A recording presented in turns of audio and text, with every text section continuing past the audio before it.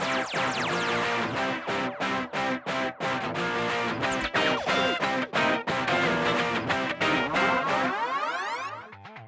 you want to go in guns blazing, I don't blame you.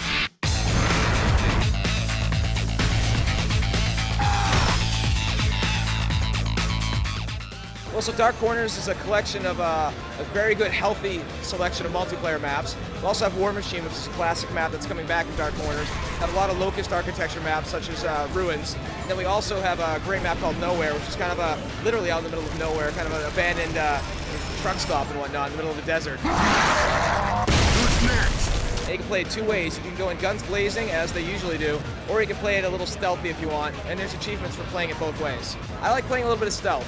It's not like beat you over the head, get seen by one guy, fail stealth.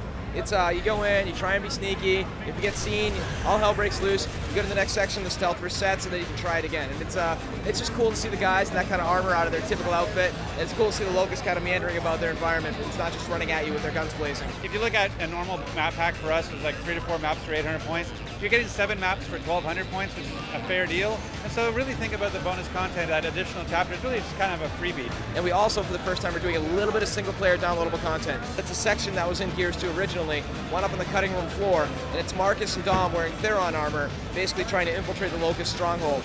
On the day we released Dark Corners, we're doing double XP on the Dark Corners playlist. We're doing double XP in Horde. So, we're really about just sort of keeping the game going. Now we have the line of comic books. That's issue 9 just came out this week. We've got the novel on July 28th, the same day as Dark Corners. The second book comes out, Jacinta's Remnant, which is really cool because it literally picks up from the moment the game ends. Like, when you open the Jacinta's Remnant book, page 1 is Cole looking out the helicopter door at the sinking city. Like, it's literally the next thing in the, credits roll, read the book. NECA's got the action figures. I think by holiday we're gonna have over 30 plus action figures at that time. Look at this franchise and all that it encompasses now. It's really gratifying. It's awesome. I mean, the guys who come up and challenge you about your own franchise and they know more than you do, and they're like, well, what about this detail and what about this thing on their armor? Get an active reload, you're like, chink! They're really grateful for the game and they're really excited about meeting you and getting to play. And that's what gets you going. That's what you're trying to do, because at the end of the day, you're there creating entertainment. And I think that's one of the things, is you have to move from this idea of like, I'm just making a game for me. So you have to realize that you're creating entertainment, you're creating fun for others. Woo! Yeah! To have people come to you with that passion, it's what keeps you going.